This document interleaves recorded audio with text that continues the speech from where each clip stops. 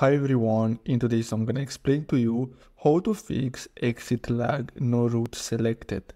So I found a few ways and there are a few ways. So the first one is to check internet connection. So you're gonna have to ensure that your internet connection is stable and functioning properly.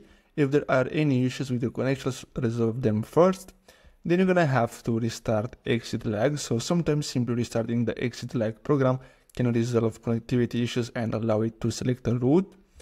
Select different servers. Try selecting different servers within the ExitLag application. Sometimes certain servers may experience connectivity issues and switching to a different one can resolve the problem. Run as administrator. So you're gonna have to right click on the ExitLag shortcut and select Run as administrator. This can provide the program with the necessary permissions to establish network connections properly.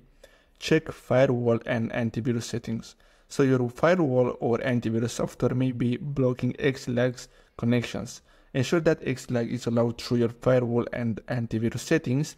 And the last one is to update ExitLag. So make sure you have the latest version of ExitLag installed.